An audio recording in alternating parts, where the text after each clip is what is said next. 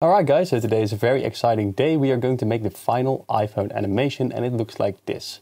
So I've got the iPhone right here and I'm going to select this empty. I'm going to press Alt-R and it is on this axis. So if you press 1 on the numpad, as you can see, it will be placed like this. Now I'm also going to set the camera ready already. So Control-Alt-0 and then we've got the camera right in the middle. Maybe I'm going to bring this back just a little bit and all we have to do now is animate this empty. So I'm going to drag up this timeline.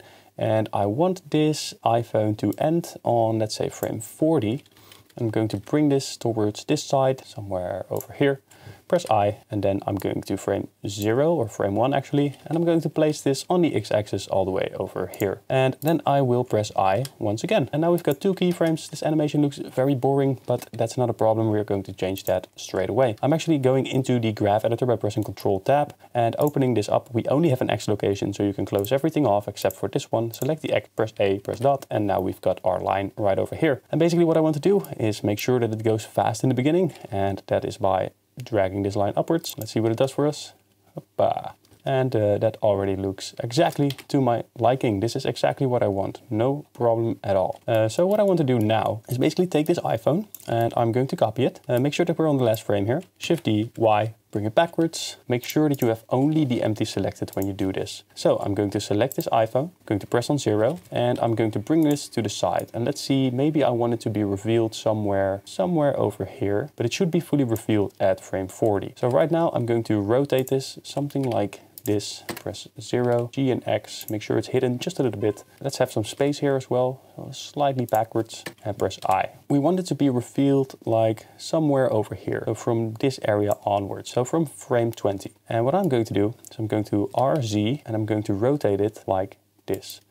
And press I, and now we got a rotation animation going on for us. Very cool, but it should be hidden before all the frames, because if we look at this one, now it's kind of hiding here already and you can see that it is there from the start, but we want it to be revealed. So on frame 19, 1 frame before the previous keyframe, we're actually going to scale this to 0. So S0, press I, and now all of a sudden there appears an iPhone. But it is not entirely hidden. And the way that I'm going to fix it is simply by going into the delta transform, and I'm going to move this X location to the side until it is completely hidden. Now let's go into the graph editor and let's make sure that our Z rotation is happening a bit quicker. So close this off, open up the Z Euler rotation, click on this, and maybe we can bring this up as well.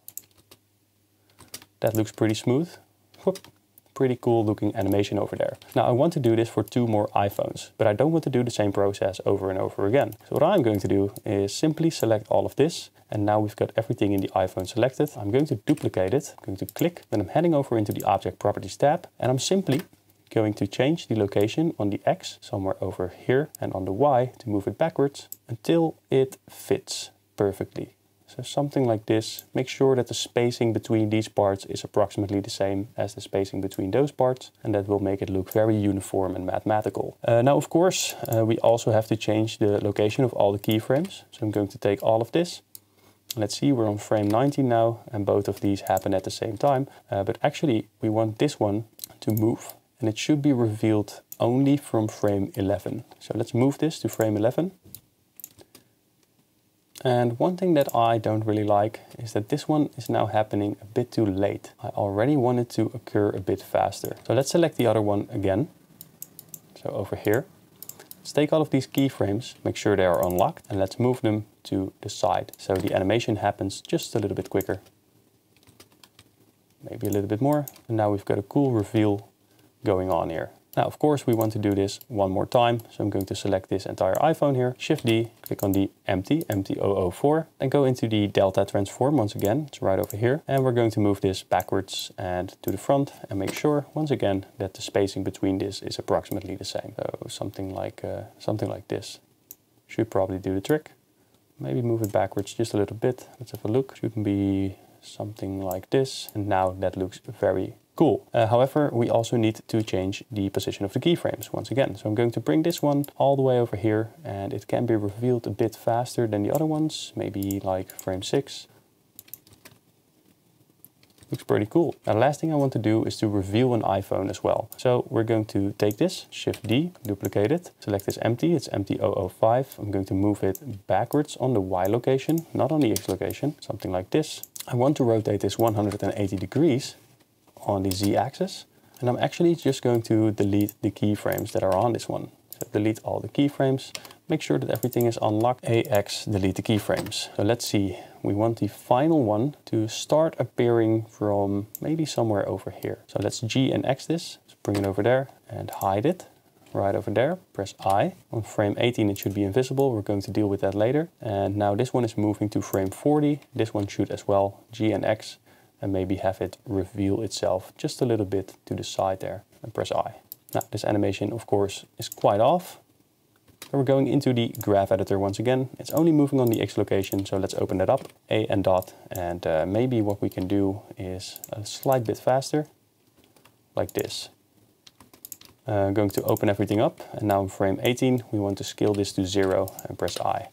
Let's have a look at this. There you go.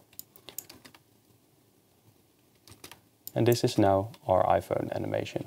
We can maybe change some things in this. So this one should probably move a little bit backwards. So I'm going to select both of these, G and X, and make sure it starts on frame 8. Very cool. So I'm going to have this start at frame 7. And that looks pretty smooth, like this. Now all we have to do is position the camera maybe in a different position. Maybe we're just going to keep it like this and place some text right over here. I actually want to try bring it somewhat to the middle. Now all we need to do is add a backplane. So add mesh, plane, let's add a plane right here. Let's bring this down until it's just on the iPhone. So somewhere around here, like that. I want to scale this up until it reaches approximately 1/3 of this camera. So if you divide this camera by 3, it should come somewhere over here. I'm heading into edit mode. I'm selecting this back plane right over there. So this edge, press E and Z, bring it upwards, and take this line, go back to object mode, apply the scale, Control A, go back into edit mode, Control B, and let's bevel this, give it a whole bunch of subdivisions, and shade smooth. Let's have a look at this in random mode. Now we don't have any lighting, so I'm going to bring in a HDRI, easy HDRI, but we need to be in cycles. So let's turn this on. Motion blur should be turned on. And then I'm going to select maybe Sunset Central. I like this one. Canary Wharf. Ooh, that one is a pretty good one as well. So I'm going to use Canary Wharf. I'm going to set this to 0.25.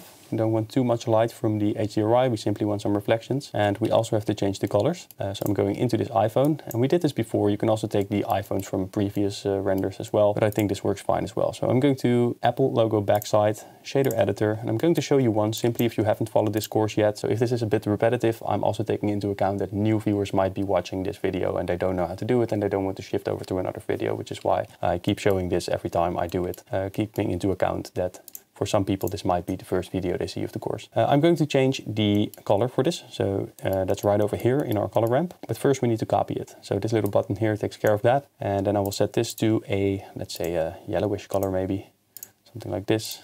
Maybe take that one, bring it also to a like gold yellowish type of tone, something like this should probably do the trick. And then I'm going to select the camera plate, duplicate this as well, and change this color until we have something that looks a bit like the previous color that we created. I'm going to do the same for all the other ones, and you can decide on whatever color you would like to do. I'm going to make it like gold, black, and maybe white or red or something. So now we've got a couple of different colors for this iPhone. All we need to do is make sure that the screen LED 001 is copied in this particular iPhone. I'm going to copy it. And I will plug in our iPhone screen back into the color of the emission, strength, bring it upwards. So now we actually have a screen, and that also looks pretty cool and interesting if you ask me. It looks a whole lot better already. Now for the lighting, I'm going to keep it simple with this one. I'm heading over into my asset browser and I will add a Geolights Pro right over here. I'm going to drag it in and bring it upwards. It'll probably be scaled up a bit. Let's go into the modifiers. I'm going to scale all.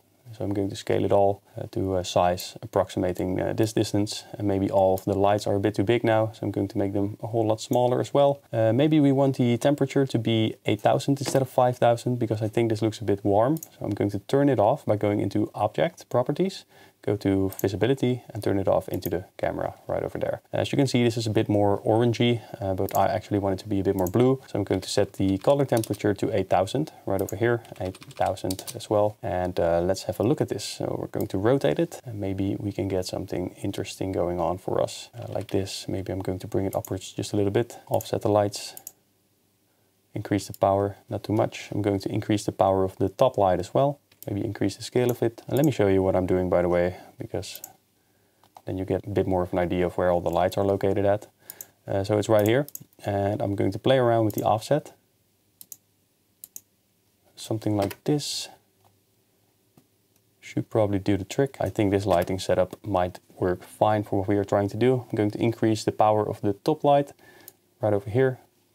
And as you can see, that is doing quite a lot. And maybe it's a bit too much, actually 1.5. Do we want less lights? 3 or 2 is actually the way to go. We can rotate this around. I'm actually going to set it to 3, maybe a bit more to the back side. Let's see what it did for us.